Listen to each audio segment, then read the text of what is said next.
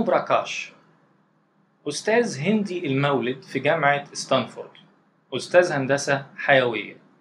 كل اهتمامه إن هو يوجد في التاريخ الإنساني أدوات قديمة اللي بيستخدمها العلم دلوقتي وبيستخدموها العلماء دلوقتي، زي في تحليل الدم وغيره.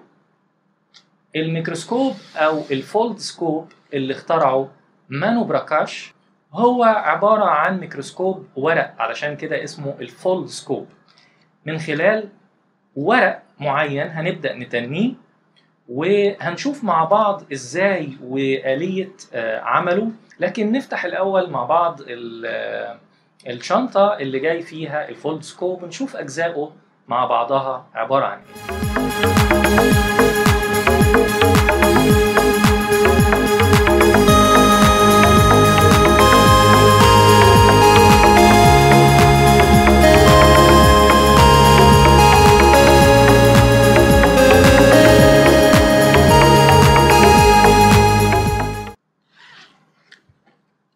ونفتح نشوف ايه اللي جاي جواها.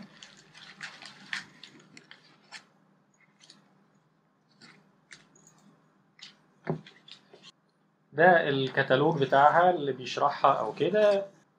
طبعا انا عايز اشير الى ان هذا الفيديو انا شاري هذا الكلام، فهو مش سبونسرد يعني من ولا هو اعلان لحد يعني. ده الكتالوج اللي من خلاله هنشوف ازاي نركب الفولدسكوب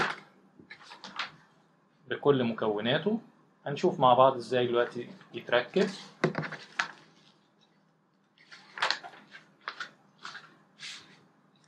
نشوف الكيس الصغير ده. دي الأجزاء الأساسية أو الأجزاء الرئيسية في الفولدسكوب، وهو عبارة عن كذا ماجنت، وهنعرف وظيفتهم ايه دلوقتي واحنا بنركب. مغناطيس شديد جدا.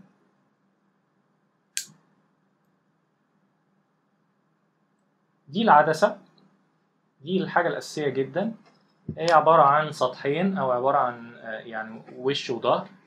فدي الشيئية مثلا، دي الشيئية اللي بيتحط تحتها الحاجة اللي عايزين نشوفها، ودي العينية اللي بنبص فيها. فدي كده العدسة، وده كده ماجنت، مغناطيس، علشان يمسك العدسة أو الأجزاء في بعضها زي ما حضراتكم شايفين. ده ماجنت، وهنا في كمان 2 ماجنت. ادي ماجنت وادي ماجنت. الأداة دي حاجة عاملة زي الحاجة بتاعة الودان أو كده، لكن دي مهمة جدا لأن العدسة طبعا لو احنا لمسناها أو حاجة رفيعة جدا عشان يعني ننظف بيها العدسة من وقت للتاني.